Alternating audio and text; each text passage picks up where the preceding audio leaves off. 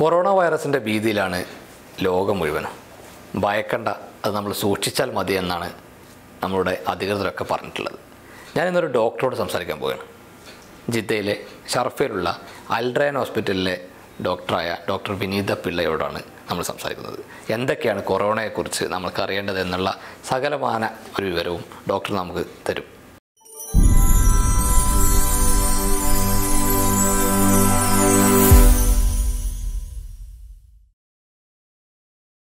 നമസ്കാരം ഡോക്ടർ. നമസ്കാരം. നമ്മളിപ്പോൾ കൊറോണയുടെ ഒരു ഭീതിയിലാണ്.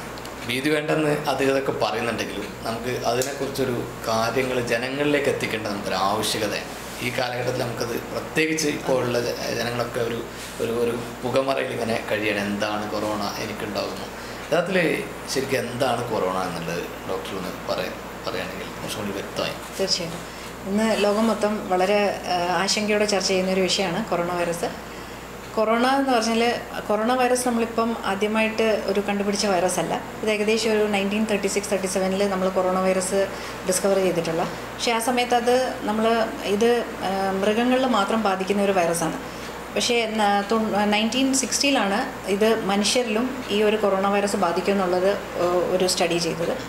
കൊറോണ വൈറസ് ഏകദേശം ഒരു 200 തൊട്ട് 300 വെറൈറ്റി കൊറോണ വൈറസ് ഉണ്ട്. അതിൽ ആകെ 6 തരം കൊറോണ വൈറസ് മാത്രമേ മനുഷ്യരെ ബാധിക്കുകയുള്ളൂ, ഹ്യൂമൻ ബീങ്സിൽ ബാധിക്കുകയുള്ളൂ.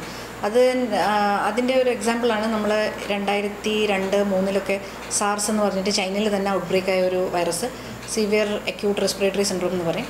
അത് കഴിഞ്ഞിട്ട് പിന്നെ 2012-13 ടൈമിൽ സൗദി അറേബ്യയിൽ MERS എന്ന് പറഞ്ഞിട്ട് മിഡിൽ ഈസ്റ്റ് റെസ്പിറേറ്ററി സിൻഡ്രോം. ഇതും രണ്ടും കൊറോണ വൈറസിൻ്റെ തന്നെ ഒരു സ്ട്രെയിൻ ആയിരുന്നു. അത് കഴിഞ്ഞിട്ടായിരുന്നു ഇപ്പം നമ്മൾ 2019 ലാസ്റ്റ് ഡിസംബറിൽ നമ്മൾ ചൈനയിൽ ഒരു ഔട്ട്ബ്രേക്ക് ആയത്. അത് പുതിയ ഒരു സ്ട്രെയിനാണ്, കൊറോണ വൈറസിൻ്റെ ഒരു പുതിയ സ്ട്രെയിനാണ്. അതിൻ്റെ പേരാണ് ഇപ്പോൾ താൽക്കാലികമായിട്ട് കൊടുത്തത് നോവൽ കൊറോണ വൈറസ്. നോവൽ എന്ന് പറഞ്ഞാൽ പുതിയത്, ന്യൂ. അപ്പോൾ ഒരു താൽക്കാലികമായിട്ടൊരു പേരിട്ടതാണ് നോവൽ കൊറോണ വൈറസ്. അപ്പോൾ കൊറോണ വൈറസ് ഇതിപ്പോൾ പെട്ടെന്ന് കണ്ടുപിടിച്ച ഒരു വൈറസ് അല്ല, ഇത് പണ്ടേ ഉണ്ടായിരുന്നതാണ്. പക്ഷേ ഈ ഒരു പുതിയൊരു മ്യൂട്ടേഷൻ്റെ ഒരു പുതിയ സ്ട്രെയിനാണ് ഇപ്പോൾ വന്ന നോവൽ കൊറോണ വൈറസ്. അതാണ് ഇപ്പോൾ നമുക്ക് ചൈനയിലെ വുഹാൻ എന്ന് പറഞ്ഞൊരു സിറ്റിയിൽ ബാധിച്ചിട്ടുള്ളത്. ഇപ്പോൾ പെട്ടെന്നാണ് നമ്മൾ ഈ കൊറോണ കേൾക്കുന്നത്. പെട്ടെന്ന് ഇപ്പോൾ ജനങ്ങളിലേക്ക് വരാനുള്ളൊരു കാരണം എന്താണ്? ഇതിൻ്റെ ഒരു ട്രാൻസ്മിഷൻ എന്ന് പറഞ്ഞാൽ കൊറോണ വൈറസ് ഇതിൻ്റെ നാച്ചുറൽ റിസർവോയർ അനിമൽസ് തന്നെയാണ്, മൃഗങ്ങൾ തന്നെയാണ്. അപ്പോൾ ഇപ്പോൾ ചൈനയിലുള്ള നമ്മളുടെ വുഹാൻ എന്ന് പറഞ്ഞ സിറ്റിയിൽ ഈ മൃഗങ്ങളിൽ നിന്ന് തന്നെ മനുഷ്യരിലേക്ക് ബാധിച്ചതാണ്. അതിൻ്റെ ഒരു കാരണം പറയുന്നത് അവിടുത്തെ ഒരു സിറ്റിയിൽ കൂടുതലും മാംസവും ഫിഷ് മാർക്കറ്റും ഒരു മീറ്റ് മാർക്കറ്റൊക്കെ ഉള്ളിടത്ത് അവിടെ പലതരത്തിലുള്ള മാംസം, അതുപോലെ തന്നെ പലതരത്തിലുള്ള മൃഗങ്ങളെയൊക്കെ അവിടെ ഭക്ഷണമായിട്ട് അവിടെ വിൽക്കുന്നുണ്ട്. അപ്പോൾ അതിൽ നിന്ന് ഉള്ളൊരു ഇൻഫെക്ഷൻ ആണെന്നാണ് ഒരു പ്രൈമറി സ്റ്റഡി പറയുന്നത്. പിന്നെ ഇപ്പോൾ അടുത്ത സമയത്ത് പറയുന്നുണ്ട് അത് ഒരു പ്രത്യേകതരം ഒരു സ്നേക്ക്, ബാൻഡഡ് ക്രേറ്റ് എന്ന് പറഞ്ഞൊരു സ്നേക്കും അല്ലെങ്കിൽ വവ്വാൽ, ബാറ്റിൽ നിന്ന് മനുഷ്യരിലേക്ക് പകർന്നതാണ്. അപ്പോൾ അതിൻ്റെ അതാണ് ഒരു ഔട്ട്ബ്രേക്ക് ചൈനയിൽ തന്നെ ആയത്. പിന്നെ ആദ്യം അത് പഠനത്തിൽ മനസ്സിലായത് മൃഗങ്ങളിൽ നിന്ന് മനുഷ്യരിലേക്ക് വരുന്നത്. പക്ഷേ ഇപ്പോൾ ഈ ഒരു സ്റ്റഡിയിൽ നമുക്കറിയാം അത് മനുഷ്യരിൽ നിന്നും മനുഷ്യരിലേക്കും പകരുന്നുണ്ട്. അങ്ങനെയാണ് ഈ ബാക്കിയുള്ള കൺട്രീസിലെല്ലാം അത് ഇത്രത്തോളം ആയത്. മനുഷ്യരിൽ നിന്ന് ഡോക്ടർ പറഞ്ഞല്ലോ, മനുഷ്യരിൽ നിന്ന് മനുഷ്യരിലേക്ക് പകരുന്നു എന്നിപ്പോൾ കണ്ടെത്തി എന്നുള്ളത്. അത് എങ്ങനെയാണ് ശരിക്കും ഇപ്പോൾ വരുന്നത്? ഇതിൻ്റെ ഒരു മോഡ് ഓഫ് ട്രാൻസ്മിഷൻ എന്ന് പറഞ്ഞാൽ നമ്മൾ ഡ്രോപ്ലെറ്റ് ഇൻഫെക്ഷൻ എന്ന് പറയും. ഡ്രോപ്ലെറ്റ് എന്ന് പറഞ്ഞാൽ നമ്മൾ ചുമയ്ക്കുകയോ അല്ലെങ്കിൽ തുമ്മുകയൊക്കെ ചെയ്യുമ്പം നമ്മളുടെ സെക്രീഷൻസ് വായിൽ നിന്ന് വരുന്നത്, നമ്മുടെ ബ്രോങ്കസിൽ നിന്ന് വരുന്ന ചില സെക്രീഷൻസ് അത് നമ്മളുടെ അടുത്ത് ഏകദേശം ഒരു 2-3 മീറ്ററിൽ കവർ ചെയ്യുന്ന ആ ഏരിയയിലുള്ളവരുടെ ഡയറക്റ്റ്ലി എഫക്റ്റ് ചെയ്യും. ഇതൊരു എയർബോൺ ഡിസീസ് അല്ല. എയർബോൺ എന്ന് പറഞ്ഞാൽ നമ്മൾ വായുവിൽ നിന്ന് ഈ വൈറസ് വളരെ ദൂരം വരെ സഞ്ചരിച്ചിട്ട് വേറെ ഒരാളെ എഫക്റ്റ് ചെയ്യില്ല. ഇത് അടുത്ത് ഇൻറ്ററാക്ട് ചെയ്യുന്ന ആൾക്കാരിലാണ് ഇത് പകരുന്നത്. അപ്പോൾ ഇത് മെയിനായിട്ട് വരുന്ന ഡ്രോപ്ലെറ്റ് ഇൻഫെക്ഷൻ ചെയ്യുന്നത് നമ്മളുടെ സെക്രീഷൻസിൽ നിന്ന് തന്നെ വേറെ ഒരാൾക്ക് ഇത് പകരുന്നത്. രോഗം ഇപ്പോൾ നമുക്ക് പടർന്നു എന്ന് നമ്മൾ കരുതുക. അങ്ങനെയാണെങ്കിൽ എന്തൊക്കെയാണ് ജനങ്ങൾ, ഇപ്പോൾ ഡോക്ടർക്ക് പല രോഗികളും വരുന്നുണ്ടാവും, ആളുകൾ പറയുന്നുണ്ടോ എനിക്ക് ഇങ്ങനെ, അപ്പോൾ ഒക്കെ ഭീതിയിലാണ് വരുന്നത്. എനിക്ക് ജലദോഷമുണ്ട്, പനിയുണ്ട്. അപ്പോൾ ശരിക്കും ഇത് എങ്ങനെയാണ് അത് ജനങ്ങളിൽ കാണുക, അല്ലെങ്കിൽ എന്തൊക്കെയാണ് അതിൻ്റെ സിംറ്റംസ് എന്നൊക്കെയാണ് ഇപ്പോൾ നമുക്ക് പറയാൻ പറ്റും? ഇതിൻ്റെ സിംറ്റം സാധാരണ ഒരു ഫ്ലൂ, നമ്മൾ സാധാരണ വരുന്നൊരു ജലദോഷം, പനി അല്ലെ ഫ്ലൂ പോലെ തന്നെയാണ്. മെയിനായിട്ട് പനി, തൊണ്ടവേദന, ചുമ, തുമ്മൽ, ജലദോഷം, ഈ ഒരു കോമൺ സിംറ്റംസ് തന്നെ ആദ്യ ഘട്ടത്തിൽ. പിന്നെ അതൊരു സിവിയറിറ്റിയിലേക്ക് പോകുമ്പോൾ ഇതിൻ്റെ നമ്മൾ പഠനം അനുസരിച്ച് 10% കേസസ് മാത്രമേ ആ ഒരു സിവിയറിറ്റിയിലേക്ക് പോവുള്ളൂ.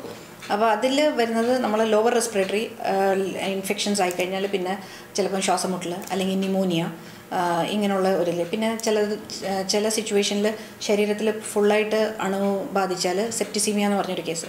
അങ്ങനെയുള്ള ഒരു സിവിയറിറ്റിയിലേക്ക് ഒരു 10% കേസസ് മാത്രമേ ഈ ഇതിൽ നിന്ന് അതിലേക്ക് പോകുള്ളൂ. ഇപ്പോൾ ഡോക്ടർക്ക് കുറേ രോഗികൾ, ഞാൻ നേരത്തെ പറഞ്ഞ പോലെ തന്നെ രോഗികൾ വരുന്നുണ്ടാവും. ഏതെങ്കിലും അങ്ങനെ ഒരു രോഗി ജിദ്ദയിൽ ഇപ്പോൾ നമ്മൾ ഭയപ്പെടേണ്ട ആവശ്യമൊന്നും ഇല്ലല്ലോ അല്ലേ? ഇല്ല, തൽക്കാലം ജിദ്ദയിൽ അങ്ങനെ ഒരു കേസ് ഇതുവരെ മിനിസ്ട്രി സ്ഥിരീകരിച്ചിട്ടില്ല. പിന്നെ അതുകൊണ്ട് നമ്മൾ ഇപ്പം അത്ര ഒരു ഭീതിയിലേക്ക് വരണ്ട. കാരണം നമ്മളിവിടെ പേഷ്യൻസ് ചെറിയൊരു പനി, ഇപ്പം ഈ ഒരു ക്ലൈമറ്റ് എന്ന് പറഞ്ഞാൽ വളരെയധികം ഫ്ലൂ ലൈക്ക് സിൻഡ്രോം ഒത്തിരി വരാറുണ്ട്. പനി, ചുമ, ജലദോഷം. എല്ലാവരും വരുമ്പോൾ ആദ്യം ചോദിക്കുന്നത് ഡോക്ടർ കൊറോണ ആണോ, ഡോക്ടർ കൊറോണ ആണോ. കൊറോണ നമുക്ക് ഇപ്പോൾ പേടിക്കേണ്ട ആവശ്യമില്ല. കാരണം ഇത് ഇപ്പം മെയിനായിട്ട് ചൈനയിലുള്ള ഔട്ട് ബ്രേക്ക്. അത് നമുക്ക് ശ്രദ്ധിക്കേണ്ടതെന്ന് പറഞ്ഞാൽ ചൈനയിൽ ഈ അടുത്ത സമയത്ത് അവിടെ സന്ദർശിച്ച അല്ലെങ്കിൽ അവിടെ ട്രാവൽ ചെയ്ത ആൾക്കാർ നമ്മുടെ ഇടയിൽ ഇല്ലാത്തിടത്തോളം നമ്മളിതിൽ ഭയപ്പെടേണ്ട ആവശ്യമില്ല. കാരണം വൈറസ് ട്രാൻസ്മിറ്റ് ചെയ്യേണ്ട പേഴ്സൺ ടു പേഴ്സൺ ട്രാൻസ്മിറ്റ് ആകാത്ത ഒരു സ്ഥിതിയിൽ നമുക്കിപ്പം ഇവിടെ തൽക്കാലം ജിദ്ദാവാസികൾ സേഫാണ്. സാധാരണ നമ്മൾ ജനങ്ങളോട് ശ്രദ്ധിക്കാൻ പറയാറുണ്ട്, കൊറോണയ്ക്ക് വേണ്ടിയിട്ട് നമ്മൾ പൊതുവെ ജിദ്ദയിലെ ആളുകൾ ഇങ്ങനെ ക്രൗഡിലേക്ക് ഇറങ്ങുകയാണ്, ജനനിബിഡമായ സ്ഥലങ്ങളിലേക്ക് ഇറങ്ങുകയാണ്. അപ്പോൾ അവരോട് നമ്മൾ എന്തൊക്കെയാണ് ശ്രദ്ധിക്കാൻ പ്രത്യേകിച്ച് പറയേണ്ടത്? നമ്മൾ ഇങ്ങനത്തെ ഒരു സിറ്റുവേഷനിൽ നമ്മൾ ഒത്തിരി ക്രൗഡഡ് പ്ലേസിലേക്ക് പോകുക മാക്സിമം നമ്മൾ പറ്റുന്ന അത്ര അവോയ്ഡ് ചെയ്യുന്നത് നല്ലതാണ്. കാരണം അതിൽ നിന്നാണല്ലോ ഒരു ഔട്ട് ബ്രേക്ക്. എപ്പോഴും എന്തെങ്കിലും ഒരു സസ്പെക്റ്റഡ് കേസുണ്ട് അല്ലെങ്കിൽ ഇത് അണുക്കൾ ബാധിച്ച ആളുണ്ടെങ്കിൽ അത്രയും ക്രൗഡിലേക്ക് പിന്നെ എക്സ്പോസ് ആകുമല്ലോ. അപ്പോൾ ഇങ്ങനെയുള്ള ക്രൗഡിലേക്ക് നമ്മൾ മാക്സിമം പോകാതിരിക്കുക. പിന്നെ അതുപോലെ തന്നെ ഈ എഫക്റ്റ് ചെയ്ത കൺട്രി ചൈന പോലെ അവിടുന്ന് വന്ന ആൾക്കാരുണ്ടെങ്കിൽ അവരും കെയർഫുൾ ആകുക, അല്ലെങ്കിൽ അവർ കൺസേൺഡ് അതോറിറ്റിയെ അവർ ഇൻഫോം ചെയ്യുക. പിന്നെ നമ്മളിതിൽ ഞാൻ ആദ്യം പറഞ്ഞ പോലെ ഇത് ഡ്രോപ്ലെറ്റ് ഇൻഫെക്ഷൻ. ഡ്രോപ്ലെറ്റ് നമ്മൾ തുമ്മുക അല്ലെങ്കിൽ നമ്മൾ ചുമയ്ക്കുകയാണെങ്കിൽ നമ്മളുടെ വായിൽ നിന്ന് വരുന്ന സെക്രീഷൻസ് ഇപ്പം നമ്മളുടെ അടുത്ത് ചെയർ, ടേബിൾ ഇങ്ങനെയുള്ളിടത്ത് ഉണ്ടെങ്കിൽ നമ്മൾ അതിൽ വേറെ ഒരാൾ വന്ന് അത് കയ്യിൽ ആ ഒരു വൈറസ് നമുക്ക് പിന്നെയും ട്രാൻസ്മിറ്റ് ആകും. വായ, മൂക്ക്, കണ്ണിൻ്റെ ത്രൂ നമുക്ക് പിന്നെയും വേറെ ആളിലേക്ക് പോകും. അപ്പോൾ നമ്മളിതിൽ മെയിനായിട്ട് ശ്രദ്ധിക്കേണ്ടത് ഹൈജീനാണ്, പ്രോപ്പർ ഹൈജീൻ. മാക്സിമം ഹൈജീൻ നമ്മൾ മെയിൻറ്റെയിൻ ചെയ്യുക. ഫ്രീക്വൻറ്റ് കൈ വാഷ് ചെയ്യുക. സോപ്പ് ഇട്ടിട്ട് തന്നെ നമ്മൾ ഫ്രീക്വൻ്റായിട്ട് കൈ വാഷ് ചെയ്യുക. പിന്നെ നല്ല പ്ലെൻറ്റി ഓറൽ ഫ്ലൂയിഡ് എന്ന് പറയുന്നത് നമ്മൾ നന്നായിട്ട് വെള്ളം നല്ലപോലെ കുടിക്കുക. ഇതെല്ലാം നമ്മുടെ ഡിപ്പെൻഡ് ചെയ്യുന്നത് നമ്മുടെ ഇമ്മ്യൂണിറ്റി പവറിലാണ്. അപ്പം ഇത് മാക്സിമം എഫക്റ്റ് ചെയ്തത് തന്നെ ഒരു ലോ ഇമ്മ്യൂണിറ്റി, പ്രതിരോധ ശക്തി കുറവായവരിലാണ് കൂടുതൽ, പ്രായമുള്ളവർ അല്ലെങ്കിൽ വേറെ എന്തെങ്കിലും അസുഖം ഓൾറെഡി ഉള്ളവർ. ഇമ്മ്യൂണിറ്റി പവർ കുറയുന്നതനുസരിച്ചാണ് ഇത് നമുക്ക് എഫക്റ്റ് ആകുന്നത്. അപ്പോൾ നമ്മൾ ഇമ്മ്യൂണിറ്റി കൂട്ടാൻ വേണ്ടി നമ്മൾ നല്ലതായിട്ട് ഫ്രൂട്ട്സ്, വെജിറ്റബിൾസ്, ന്യൂട്രീഷ്യസ് ആയിട്ടുള്ള ഫുഡ് കഴിക്കുക. അതുപോലെ തന്നെ വൈറ്റമിൻ സിക്ക് നല്ലൊരു റോളുണ്ട്. നമ്മൾ വൈറ്റമിൻ സി എപ്പോഴും ഇമ്മ്യൂണിറ്റി വർദ്ധിപ്പിക്കുന്ന ഒരു വൈറ്റമിനാണ്. അപ്പോൾ മാക്സിമം വൈറ്റമിൻ സിയുടെ ഉപയോഗം, സിങ്ക്, ഇതൊക്കെ നമ്മൾ കൂടുതൽ നമ്മളുടെ സപ്ലിമെൻറ്റേഷൻ കൂടുതൽ എടുക്കുക. ഡോക്ടറെ, ഇപ്പോൾ നമ്മൾ റോഡുകളിലൊക്കെ എവിടെ പോയാലും നമുക്ക് ക്രൗഡായ സ്ഥലങ്ങളിലൊക്കെ മാസ്ക് ഉപയോഗിച്ചിട്ട് ആളുകൾ പുറത്തിറങ്ങുന്നുണ്ട്. ഈ മാസ്ക് ഉപയോഗിച്ചു എന്ന് കരുതിക്കൊണ്ട് നമുക്ക് കൊറോണ തടയാൻ പറ്റുമോ? മാസ്ക് എന്ന് പറയുന്നത് നമ്മളുടെ ബേസിക്കലി ഒരു പ്രൊട്ടക്ഷൻ. പക്ഷേ ഞാൻ ആദ്യം പറഞ്ഞ പോലെ ഇതൊരു ഡ്രോപ്ലെറ്റ് ഇൻഫെക്ഷനാണ്. നമ്മളുടെ വായിൽ നിന്ന് അല്ലെങ്കിൽ നമ്മുടെ സെക്രീഷൻസിൽ നിന്ന് വരുന്ന ഒരു ഡ്രോപ്ലെറ്റ് ഇൻഫെക്ഷനാണ്. അപ്പോൾ നമ്മൾ ഒരു മാസ്ക് വെച്ചു എന്നും പറഞ്ഞിട്ട് നമുക്ക് കൊറോണ വൈറസിൽ നിന്ന് നമുക്ക് രക്ഷപ്പെടാൻ പറ്റില്ല. പക്ഷേ ഇത് ഓൾറെഡി ഇൻഫെക്റ്റഡ് ആയിട്ടുള്ള ആൾക്കാർ, ഇപ്പോൾ സാധാരണ നമുക്കൊരു ഫ്ലൂ അല്ലെങ്കിൽ കോൾഡ് വരുമ്പോഴും നമ്മൾ പേഷ്യൻസിനോട് സാധാരണ പറയാം അവർ ഇടപെടുമ്പോൾ ഒന്ന് മാസ്ക് വെക്കുന്നത് നല്ലത്. കാരണം ആ ഡ്രോപ്ലെറ്റ്സ് വേറെ ഒരാൾക്ക് ഇൻഫെക്റ്റ് ചെയ്യാതിരിക്കുക. അപ്പോൾ ഇതിൻ്റെ മെയിൻ എന്ന് പറഞ്ഞാൽ നമ്മൾ ഇൻഫെക്റ്റഡ് ആണെങ്കിൽ നമ്മൾ ഇത് വേറെ ആളെ ഇൻഫെക്റ്റ് ചെയ്യാതിരിക്കാൻ വേണ്ടി ഇത് നല്ലതാണ്. പക്ഷേ ഇത് മാസ്ക് വെച്ചുകൊണ്ട് നമ്മൾ റോഡിൽ നടന്നു അല്ലെങ്കിൽ അങ്ങനെ പറഞ്ഞ് നമുക്ക് ഈ കൊറോണ വൈറസ് കിട്ടില്ല, നമ്മളെ എഫക്റ്റ് ചെയ്തില്ല എന്ന് പറയുന്നതിൽ ഒരർത്ഥമില്ല. പിന്നെ നമ്മൾ സാധാരണ 2 ടൈപ്പ് ഉണ്ട് മാസ്ക്. എല്ലാവരും ചോദിക്കാറുണ്ട് ഡോക്ടർ ഈ 2 ടൈപ്പ് മാസ്ക്. സാധാരണ നമ്മൾ ഉള്ളത് സർജിക്കൽ മാസ്ക്, നമ്മളെല്ലാവരും കോമൺ ആയിട്ട് യൂസ് ചെയ്യുന്നത് അത് സർജിക്കൽ മാസ്ക്. അതിനൊരു 100% പ്രൊട്ടക്ഷൻ ഇല്ല, കാരണം അതിൻ്റെ സൈഡിൽ കൂടെ ഒക്കെ സ്പേസസ് ഉണ്ട്. പിന്നെ വേറെ ഒരു കാര്യം ഞാൻ ആദ്യം പറഞ്ഞ പോലെ നമ്മൾ ഈ ഡ്രോപ്ലെറ്റ് ഇൻഫെക്ഷൻ ആയതുകൊണ്ട് നമ്മൾ ഫ്രീക്വൻ്റ് ആയിട്ട് കൈ ഫേസിലേക്കുള്ള ടച്ച് നമ്മൾ മാക്സിമം അവോയ്ഡ് ചെയ്യുക. അപ്പോൾ ഈ മാസ്ക് പ്രോപ്പറായിട്ട് വെച്ചിട്ടില്ലെങ്കിൽ അത് തന്നെ നമ്മൾ ആൾക്കാർ കൈ ഫ്രീക്വൻ്റ് ആയിട്ട് തട്ടുന്നുണ്ട്. അപ്പോൾ അത് തന്നെ ഒരു ഇൻഫെക്ഷൻ്റെ ഒരു സോഴ്സായി പലതും മാറുന്നുണ്ട്. അപ്പോൾ അതുകൊണ്ടാണ് നമ്മൾ പറയുന്നത് അൺനെസസറി ഒരു മാസ്കിൻ്റെ യൂസ് വേണ്ട. ഇപ്പോൾ ചൈനയിൽ നിന്നൊക്കെ ആളുകൾ നമ്മുടെ നാട്ടിൽ വന്നാൽ അല്ലെങ്കിൽ എല്ലാ രാജ്യങ്ങളും പറയുന്നത് 2 ആഴ്ച അവരൊരു ഐസൊലേഷൻ അല്ലെങ്കിൽ മാറ്റി താമസിക്കണം എന്നൊക്കെ പറയുന്നുണ്ട്. ശരിക്കും എന്താണ് ഈ 2 ആഴ്ച എങ്ങനെ പറയുന്നത്? നമ്മൾ എല്ലാ ഇൻഫെക്ഷനും എല്ലാ അണുക്കൾക്കും ഒരു നമ്മൾ പറയുന്ന ഒരു ഇൻക്യുബേഷൻ പീരീഡ് എന്ന് പറയും. ഇൻക്യുബേഷൻ്റെ പീരീഡ് എന്ന് പറഞ്ഞാൽ നമ്മളിപ്പോൾ ഒരു വൈറസ് ഏതെങ്കിലും ഒരു അണുക്കൾ നമ്മൾ എക്സ്പോസ് ആയി നമ്മുടെ ബോഡിയിൽ അത് എൻ്റർ ചെയ്തു, അത് ഉടനെ തന്നെ അതിൻ്റെ സിംറ്റംസ് കാണിക്കില്ല. അത് കുറച്ച് ദിവസം കഴിഞ്ഞിട്ടാണ് നമുക്ക് ആ ഒരു രോഗങ്ങളുടെ സിംറ്റംസ് വരുന്നത്. ആ ഡ്യൂറേഷൻ നമ്മുടെ ബോഡിയിൽ വൈറസ് എൻ്റർ ചെയ്തിട്ട് അതിൻ്റെ സിംറ്റംസ് കാണിക്കുന്ന ആ ഇടയ്ക്കുള്ള ഡ്യൂറേഷനെ നമ്മൾ ഇൻക്യുബേഷൻ പീരീഡ് എന്ന് പറയുന്നത്. ഈ കൊറോണ വൈറസിനെ സംബന്ധിച്ചുള്ള അതിൻ്റെ ഒരു ഇൻക്യുബേഷൻ പീരീഡ് ഏകദേശം ഒരു 2 തൊട്ട് 10 ദിവസം വരെ ആണ് ഉള്ളത്. അപ്പോൾ ഈ 2 ആഴ്ച എന്നുള്ളൊരു കണക്ക് പറയുന്നതെന്ന് പറഞ്ഞാൽ അതിൻ്റെ ഒരു പരമാവധി ടൈം നമ്മൾ പറയുന്നത്. അപ്പോൾ ഇതിൽ നമ്മൾ ഈ മെഡിക്കൽ ടേമിൽ ക്വാറന്റൈനും ഐസൊലേഷനും 2 ടേംസ് ഉണ്ട്. ക്വാറന്റൈൻ എന്ന് പറഞ്ഞു കഴിഞ്ഞാൽ ഇപ്പോൾ ഇങ്ങനെ ഈ എഫക്റ്റ് ചെയ്ത സ്ഥലങ്ങൾ സന്ദർശിച്ച് വന്ന ആൾക്കാർ അവർ സ്വയമേ തന്നെ ഒരു പബ്ലിക് പ്ലേസസിലേക്ക് പോകാതെ, ഒരു ജനറൽ പോപ്പുലേഷനിലേക്ക് പോകാതെ അവരെ തന്നെ ഒന്ന് മാറ്റി നിർത്തുക, അറ്റ്ലീസ്റ്റ് 2 വീക്സ്, ആ 2 ആഴ്ച. കാരണം ആ 2 ആഴ്ചയിൽ ബൈ ചാൻസ് അവർ ആ ഒരു അണുക്കൾ ഉണ്ട് അവരുടെ ശരീരത്തിലെങ്കിൽ അത് ഒരു രോഗ സിംറ്റംസ് കാണിക്കും. അപ്പോൾ അതുകൊണ്ട് ആ ഡ്യൂറേഷൻ അവർ മാറി നിൽക്കാൻ പറ്റും. പിന്നെ ഐസൊലേഷൻ എന്ന് പറഞ്ഞ വാക്കെന്ന് പറഞ്ഞാൽ നമ്മൾ ഈ വൈറസ് നമ്മുടെ ബോഡിയിൽ എൻ്റർ ചെയ്ത് നമുക്ക് അതിൻ്റെ രോഗത്തിൻ്റെ സിംറ്റംസ് വന്ന് നമ്മളത് എഫക്റ്റായി, അത് കഴിഞ്ഞിട്ട് എഫക്റ്റായി കഴിഞ്ഞിട്ട് നമ്മൾ ഒരു 2 വീക്സ് വരെ നമ്മൾ പിന്നെ ആ പേഷ്യൻറ്റിനെ മാറ്റി വെക്കുന്നത് 2 വീക്സ് അല്ല, ആ പേഷ്യൻറ്റ് ഓക്കെ ആകുന്നിടം വരെ നമ്മൾ ആ പേഷ്യൻറ്റിനെ മാറ്റി അവരെ വേറെ ഒരു ജനങ്ങളിൽ പോകാതിരിക്കുക, അതിനാണ് നമ്മൾ ഐസൊലേഷൻ എന്ന് പറയുന്നത്. അപ്പം നമ്മൾ ഈ 2 വീക്സ് മാറ്റി നിർത്തുന്നത് പറഞ്ഞാൽ ക്വാറന്റൈൻ പീരീഡ് എന്ന് പറയും. ഇതിന് പ്രത്യേകിച്ച് നമ്മളിപ്പോൾ ഇതിനെന്തെങ്കിലും ട്രീറ്റ്മെൻറ്റ് കണ്ടെത്തിയിട്ടുണ്ടോ, അല്ലെങ്കിൽ എന്താണ് ഇപ്പോൾ ഡോക്ടർക്ക് ഒരു രോഗി വന്നാൽ ഡോക്ടർ എങ്ങനെയാണ് അത് കൈകാര്യം ചെയ്യുന്നതെന്ന് പറയാം. ഇപ്പോൾ ഇതൊരു വൈറൽ ഫീവറാണ്. ഈ വൈറൽ ഫീവറിൽ നമുക്ക് കൊറോണ വൈറസ് എന്ന് പറഞ്ഞൊരു വൈറൽ ഇൻഫെക്ഷനാണല്ലോ, അതിൽ നമുക്ക് ആൻറ്റിബയോട്ടിക്കിൻ്റെ ഒരു റോളില്ല. നമുക്ക് ഒരു വൈറൽ ഇൻഫെക്ഷനിൽ ഒരു ആൻറ്റിബയോട്ടിക്കിന് ഒരു റോളില്ല. ഇപ്പോൾ ഇതിനൊരു സ്പെസിഫിക് ആയിട്ടുള്ള ഒരു ആൻറ്റി വൈറൽ ഡ്രഗ് നമുക്കിപ്പം ഇതുവരെ കണ്ടുപിടിച്ചിട്ടില്ല. കാരണം ഇതിപ്പോൾ പുതിയതായിട്ട് കണ്ട ഒരു സ്ട്രെയിൻ, നോവൽ കൊറോണ വൈറസ് എന്ന് പറഞ്ഞാൽ പുതിയൊരു സ്ട്രെയിൻ ആയതുകൊണ്ട് ഇപ്പോൾ അതിൻ്റെ റിസർച്ച് നടക്കുന്നേ ഉള്ളൂ. ഇപ്പോൾ തൽക്കാലം നമുക്ക് അതിനൊരു സ്പെസിഫിക് ആൻറ്റിവൈറൽ മാർക്കറ്റിലില്ല. അതുപോലെ തന്നെ വാക്സിനേഷൻ ഉണ്ടോ എന്ന് ഒത്തിരി പേര് നമ്മളോട് ചോദിക്കാറുണ്ട്. തൽക്കാലം ഇപ്പോൾ ഒരു വാക്സിൻസും ഇതുവരെ വന്നിട്ടില്ല. വരും, ഫ്യൂച്ചറിൽ ഡെഫിനറ്റായിട്ടും വരും. പക്ഷേ ഇപ്പം നമുക്ക് മാർക്കറ്റിൽ ഒരു ആൻറ്റിവൈറൽ അല്ല ഒരു വാക്സിനേഷൻ നമുക്ക് ഇപ്പോൾ അവൈലബിൾ അല്ല. അപ്പം പ്രത്യേകിച്ച് നമ്മളിപ്പോൾ ഒരു പേഷ്യൻറ്റ് നമ്മൾ കൊടുക്കുന്നതെന്ന് പറഞ്ഞാൽ ഒരു സപ്പോർട്ടീവ് ട്രീറ്റ്മെൻറ്റ്, നമ്മൾ സാധാരണ ഒരു പനി ജലദോഷം ട്രീറ്റ് ചെയ്യുന്ന പോലെ ഒരു സപ്പോർട്ടീവ്, പിന്നെ അതൊരു സിവിയർ കേസസിലേക്ക് പോകാതിരിക്കാൻ നോക്കുക. അതുപോലെ തന്നെ ന്യൂമോണിയ അല്ലെങ്കിൽ പിന്നെ ഒരു ലോവർ റെസ്പിറേറ്ററി ഇൻഫെക്ഷൻ ആയിട്ടുണ്ടെങ്കിൽ അത് അന്നേരം തന്നെ ഐസിയുലേക്ക് ഷിഫ്റ്റ് ചെയ്തിട്ട് വേണ്ട രീതിയിൽ നമ്മൾ ട്രീറ്റ് ചെയ്യും. പൊതുവെ ആളുകൾ പറയുമല്ലോ എന്തെങ്കിലും ഞാനിങ്ങനെ ഒരു വാക്സിൻ എടുക്കണോ അല്ലെങ്കിൽ ഇന്ന മെഡിസിൻ ഞാൻ കഴിക്കണോ, അങ്ങനെ എന്തെങ്കിലും ചോദിക്കുന്നുണ്ടോ? ചോദിക്കാറുണ്ട്. ഇപ്പോൾ ഈ നമ്മളുടെ ഇവിടുത്തെ ക്ലൈമറ്റ് അനുസരിച്ച് ജലദോഷം പനിയുടെ ഒരു ക്ലൈമറ്റാണ്. അപ്പോൾ എല്ലാവരും ചോദിക്കാറുണ്ട്, ഡോക്ടർ ഞങ്ങൾ ഇവിടുന്ന് ഫ്ലൂവിനുള്ള അല്ലെ ഇൻഫ്ലുവൻസ വാക്സിൻ എടുക്കണമെന്ന് നമ്മൾ ചോദിക്കാറുണ്ട്. വാക്സിൻ ശരിക്കും പറഞ്ഞാൽ ഇൻഫ്ലുവൻസ വാക്സിൻ നമ്മളെല്ലാ കൊല്ലം എടുക്കേണ്ട ഒരു വാക്സിനാണ്. അത് എടുത്തെന്നും പറഞ്ഞിട്ട് നമുക്ക് ഈ കൊറോണ വൈറസിൽ നിന്ന് നമുക്കൊരു പ്രിവെൻഷൻ കിട്ടില്ല. കൊറോണ വൈറസിൻ്റെ ഒരു ഇൻഫെക്ഷന് വേണ്ടിയല്ല നമ്മൾ ഇൻഫ്ലുവൻസ വാക്സിൻ എടുക്കുന്നത്, അത് നമ്മൾ ജസ്റ്റ് ഒരു കോമൺ ഫ്ലൂവിന് വേണ്ടി എടുക്കുന്നത്. അത് എടുക്കുന്നതിന് പ്രശ്നമൊന്നുമില്ല, പക്ഷേ അതിൽ നിന്ന് നമുക്ക് കൊറോണയിൽ നിന്ന് ഒരു മുക്തി കിട്ടുമെന്ന് നമുക്ക് പറയാൻ പറ്റില്ല. ഇത് ബാധിച്ചു കഴിഞ്ഞാൽ ഇപ്പോൾ ജനങ്ങൾ വിചാരിക്കുന്നത് പെട്ടെന്ന് ആണ് മരിച്ചു പോകും, എല്ലാ രോഗത്തിനെക്കാട്ടും വലിയൊരു രോഗമായിട്ടൊക്കെ നമ്മളിങ്ങനെ പല സ്ഥലങ്ങളിലും കാണിക്കണം. പക്ഷേ അതോറിറ്റി പറയുന്നുണ്ട് ഇത് പേടിക്കണം. എത്രയാണ് ഇത് ബാധിച്ചു കഴിഞ്ഞാൽ ഇതിൻ്റെ ഒരു ഡേഞ്ചർ സിറ്റുവേഷൻ?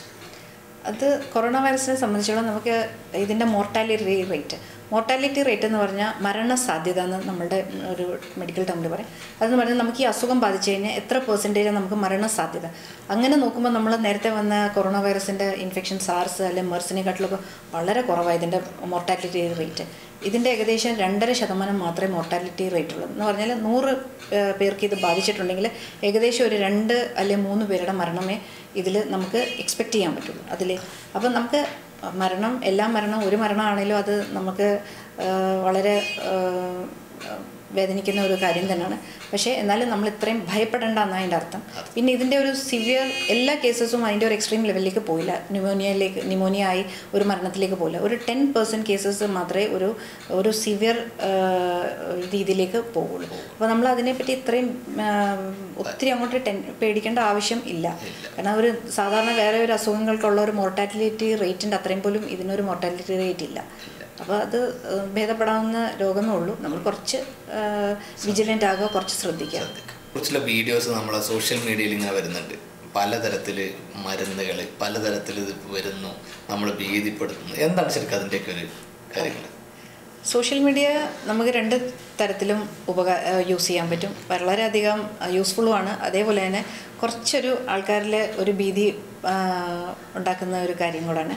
ഞാൻ പറയുന്നത് നമ്മളൊരിക്കലും ഇതിലൊരു വ്യാജമായിട്ടുള്ള വീഡിയോസ് ഒന്നും അപ്ലോഡ് ചെയ്ത് ജനങ്ങളെ ഇത്രയും പേടിപ്പിക്കാതിരിക്കുക. മാക്സിമം ഇതിനെപ്പറ്റി ആധികാരികമായിട്ട് ഇതിനെപ്പറ്റി നോളജ് ഉള്ളവർ അല്ല ആധികാരികമായിട്ട് പറയാവുന്നവർ മാത്രം അപ്ലോഡ് ചെയ്യുക. അതേപോലെ എന്തെങ്കിലും ഒരു വ്യാജ വീഡിയോസ് കിട്ടിയിട്ടുണ്ടെങ്കിൽ നമ്മളത് പിന്നെ ഒരു ഗ്രൂപ്പിലേക്ക് അല്ലെങ്കിൽ 10 പേരിൽ അത് ഫോർവേഡ് ചെയ്യാതിരിക്കാൻ നോക്കുക.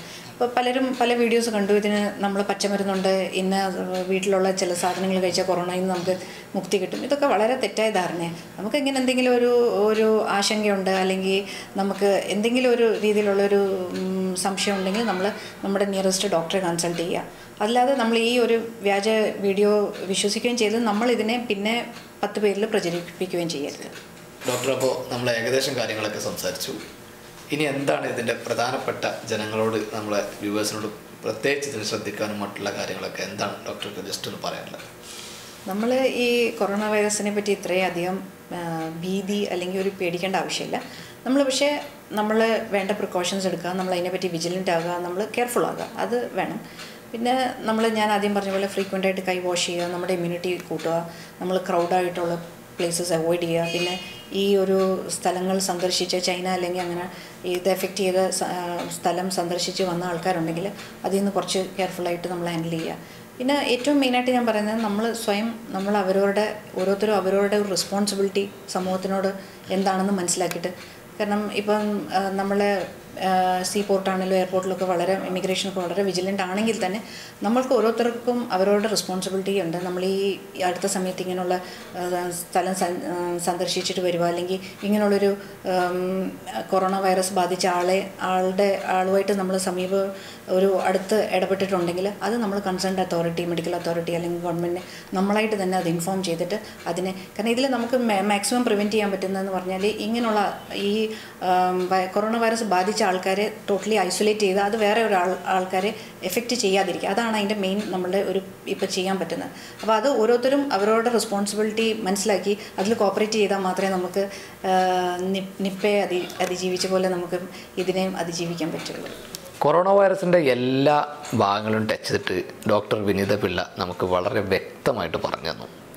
അൽറയാൻ ഹോസ്പിറ്റലിലെ ഡോക്ടറാണ് വിനീത പിള്ള ഡോക്ടർ ഇതിനെ വ്യക്തമായിട്ട് നമുക്ക് പറഞ്ഞു തന്നത് എന്തിനാണെന്ന് വെച്ചാൽ ഇത് നമുക്ക് മറ്റുള്ളവർക്ക് വരാതിരിക്കാനും നമ്മൾ അങ്ങനെ ആരെങ്കിലും കണ്ടാൽ അധികൃതരെ അറിയിക്കാനും വേണ്ടിയിട്ടാണ്. ഈ വീഡിയോ എല്ലാവർക്കും ഇഷ്ടപ്പെട്ടാൽ എല്ലാവർക്കും ഷെയർ ചെയ്യുക, മറ്റുള്ളവർക്ക് കൂടി എത്തിച്ചു കൊടുത്തിട്ട് ഇതിൻ്റെ നല്ല വശങ്ങളെ ജനങ്ങളിലേക്ക് എത്തിക്കാൻ ശ്രമിക്കുക. നന്ദി, നമസ്കാരം.